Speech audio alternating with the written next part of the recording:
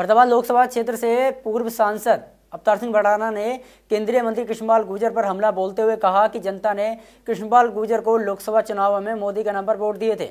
उसके नाम पर कृष्णपाल गुर्जर को आखिर कौन जानता है। भड़ाना ने ये शब्द अपने पलवल जिले के गांव में तूफानी दौरा करते समय कहे।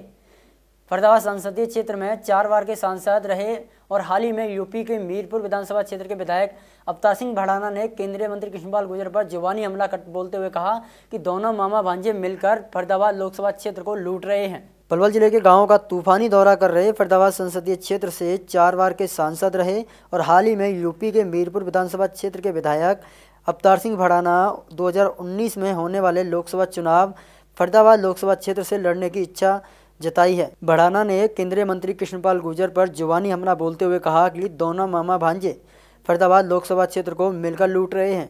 भड़ाना ने कहा कि लोकसभा क्षेत्र में आए दिन अवैध कब्जे किए जा रहे हैं और इंजाम दोनों पर लगाते हैं। इतना ही नहीं, पलवल और फरीदाबाद के हरियाणा रोडवेज को भी मिलकर चूना लगा रहे हैं क्योंकि इनकी लगभग 75 बसें हरियाणा मॉडल में बनाकर चल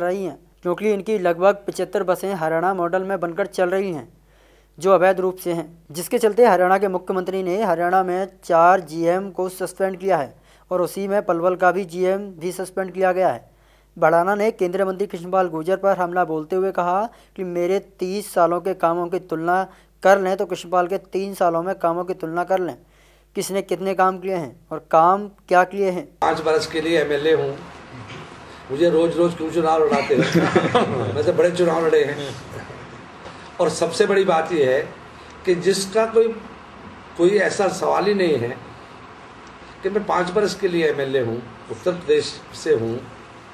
19 में चुनाव आएंगे, 19 के चुनाव में पार्टी के क्या निर्णय होंगे। अगर पार्टी कल मुझे कहने लगे, ये मैं मानता हूँ कि फरीदाबाद का जन मुझे प्यार करता था, आज भी जन मुझे प्यार करता है। यहाँ इस प्रदेश में और इस देश में और इस फरीदाबाद में जीत मोदी जी की हुई है। कोई व्यक्ति अगर गलत फहमी में है